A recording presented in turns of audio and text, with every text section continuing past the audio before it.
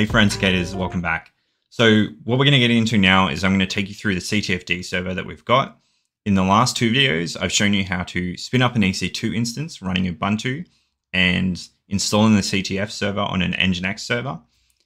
But your server is now on the public internet, so you kind of want to lock this down now. What you could have done is made it privately and then put it onto the EC2 instance, but it was just easy for smaller stuff like this to just do it all in one go. In the next video after this, we're going to create a subdomain using CloudFlare and then point it to that using SSL certificates and everything as well. But if you find this useful, please like and subscribe. Show the support down in the link below if you can. But let's jump into this. So we can see here, we've got the setup page. So we're going to do a CTF YouTube demo. And just give it a brief description. Demo of CTFd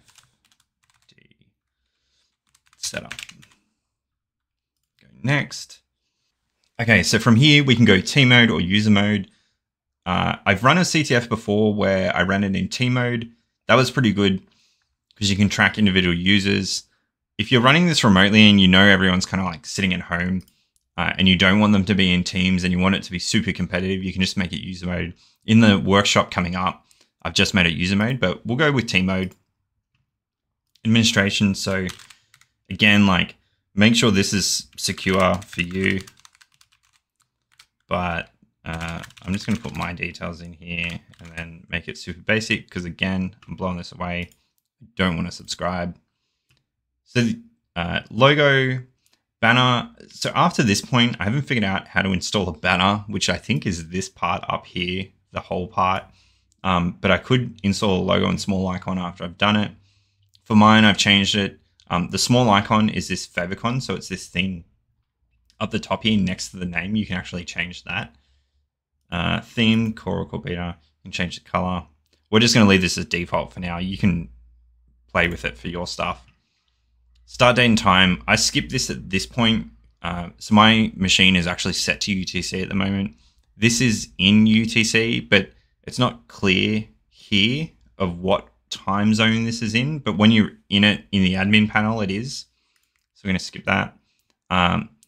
Major League Cyber integration, I did try and play around with this a bit, but I couldn't really get it to work and it broke my setup.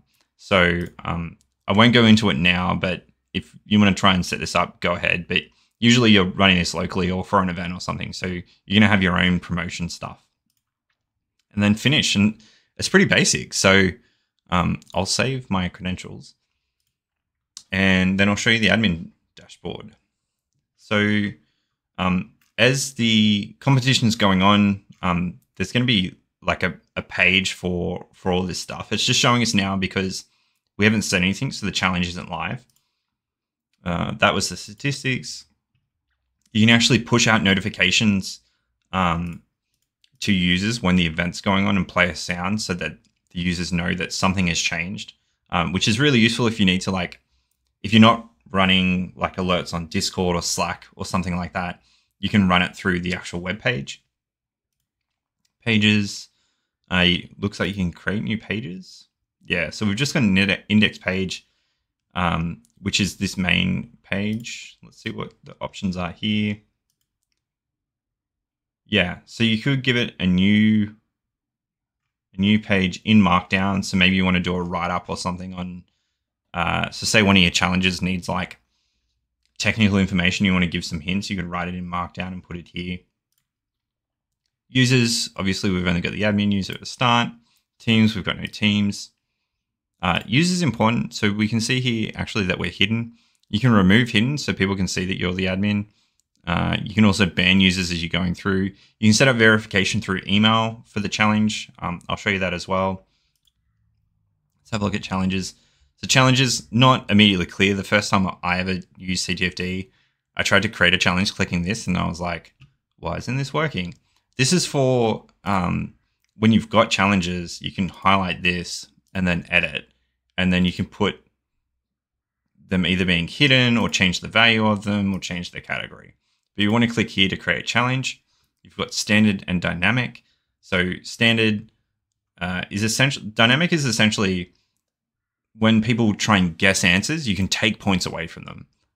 That's the difference. So yeah, dynamic value challenges decrease as they receive solves. The amount of solves, yeah.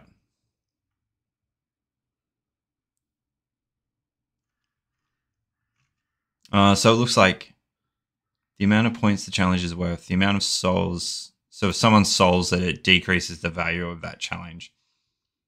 I don't really like that. Standard's okay.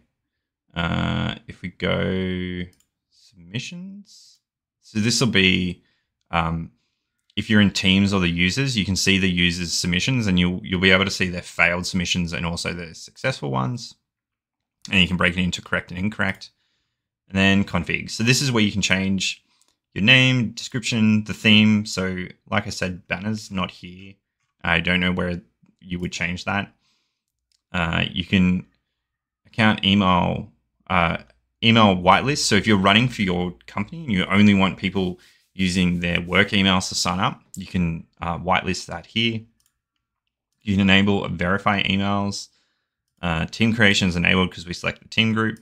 This is where you disable it. Set a team size, total number of teams, amount of submissions allowed per minute. Yeah, so default's 10. So it means like, say your answer was a number, and it was like 1 to 50, then like realistically, people shouldn't be brute forcing answers. You could just make it like 2 in case someone does a typo, 3 if someone does a typo. Pages, yep, I'm gonna skip over that.